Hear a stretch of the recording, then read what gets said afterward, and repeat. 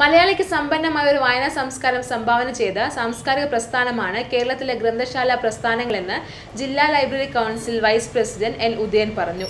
Vadakara taluk library council town ഹാളിൽ സംഘടിപ്പിച്ച കേരള ഗ്രന്ഥശാല സംഘം പ്ലാറ്റിനം ജൂബിലി ആഘോഷ പരിപാടികൾ ഉദ്ഘാടനം ചെയ്ത് സംസാരിക്കുകയായിരുന്നു അദ്ദേഹം.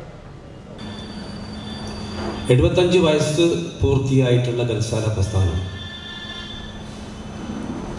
എന്താണ് കേരളത്തിൻ്റെ സാമൂഹ്യ മണ്ഡലത്തിൽ ചെയ്ത സംഭാവന എന്നത് ആ ചോദ്യത്തിന് വളരെ വ്യക്തമായ ഉത്തരം നമുക്ക് നൽകാൻ വേണ്ടി കഴിയും. ലൈബ്രറി പ്രവർത്തകർക്ക് എല്ലാത്തവർക്കും മലയാളിക്ക് സമ്പന്നമായ ഒരു വായനാ സംസ്കാരം പ്രദാനം ചെയ്തു എന്നുള്ളതാണ്.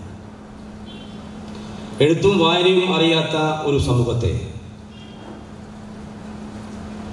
എഴുത്തിൻ്റെയും അക്ഷരത്തിൻ്റെയും ലോകത്തിലേക്ക് കൈപിടിച്ച് ഉയർത്തി എന്നുള്ളതാണ് ഗ്രന്ഥശാല പ്രസ്ഥാനം നൽകിയ ഏറ്റവും അടിസ്ഥാനപരമായ സംഭാവന.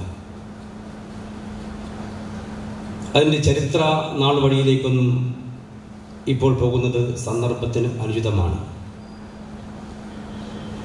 എന്നാലും ചില നാഴികക്കല്ലുകൾ സൂചിപ്പിക്കാതെ വയ്യ. 1829 സ്വാതി തിരുനാൾ മഹാരാജാവ് സ്ഥാപിച്ച തിരുവനന്തപുരം പബ്ലിക് ലൈബ്രറി, അതിനെ തുടർന്ന് തിരുവിതാംകൂറിൽ ഒട്ടാകെ ലൈബ്രറികൾ സ്ഥാപിക്കപ്പെട്ടു. ഇതാണ് ലൈബ്രറി പ്രസ്ഥാനത്തിൻ്റെ കേരളത്തിലെ തുടക്കം, ചരിത്രപരമായ ആരംഭം.